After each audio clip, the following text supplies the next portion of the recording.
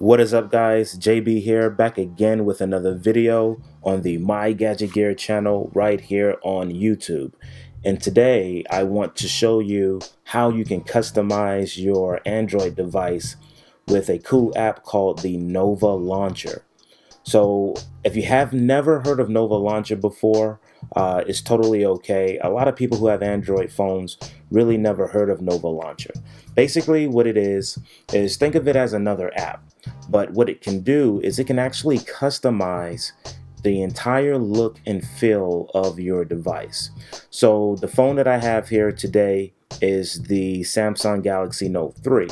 And with Samsung devices, the operating system that it comes with is called TouchWiz, and so that's what this device is running right now, TouchWiz. And so if you want to totally get away from TouchWiz, the stock look and feel of your device, and customize it more to your liking, Nova Launcher allows you to do that. And the good thing about it is you don't have to root your phone. You don't have to, because when you root your phone, essentially you void the warranty on your phone, so you don't have to worry about doing that. And again, it's just like another app. So let's go ahead and go to the Play Store. I'm going to show you some of the cool features about that the Nova Launcher has to offer. So right here, you can see I've got it pulled up. You can see where it says Nova Launcher. I have it installed. And just so you know, there's also a Prime version.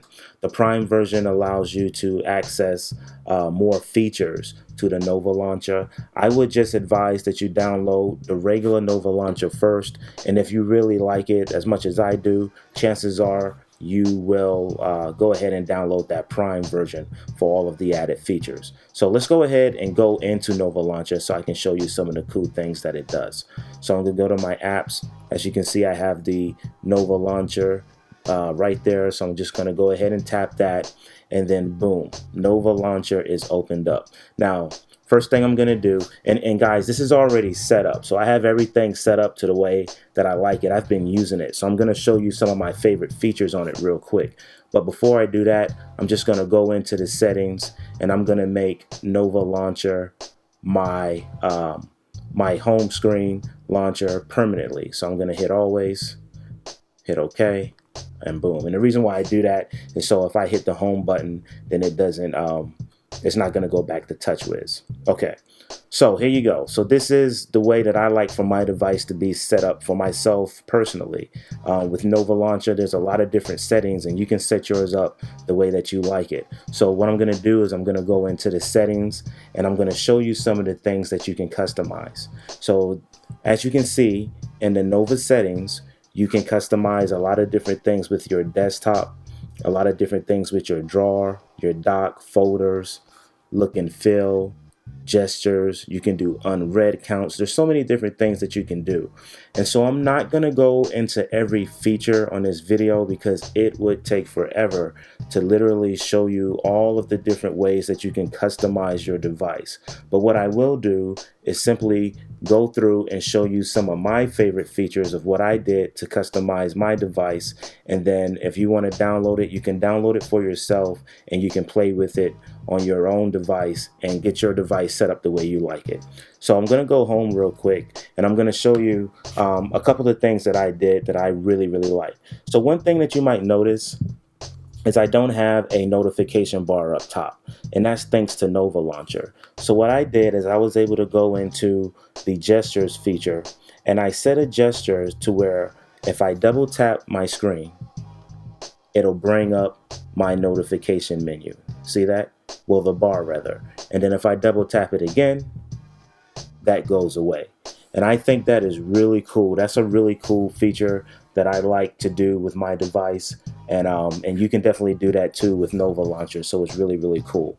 Another thing that I set up is my dock here. You can see that I have that red background, and I actually have 6 icons there on the dock. So you can set that up too. Another thing that I did is I have infinite scroll going on here. So with the standard TouchWiz that comes on the Samsung's phones, it won't allow you to keep scrolling through your pages. You'd have to stop on one page, at the end of your pages rather, and go back to the other one. But with this, I got infinite scroll. So I think that's really, really cool. Another thing that I set up is a swipe up gesture. So when I swipe up, it's going to open up my Double Twist app for my music, because I listen to music a lot and I want to be able to access it quickly. So if I just swipe up, then boom, it opens up Double Twist, which I think is really cool. Another thing that I have set up is if I swipe down, it'll just automatically bring me to my notification menu, which is really, really cool.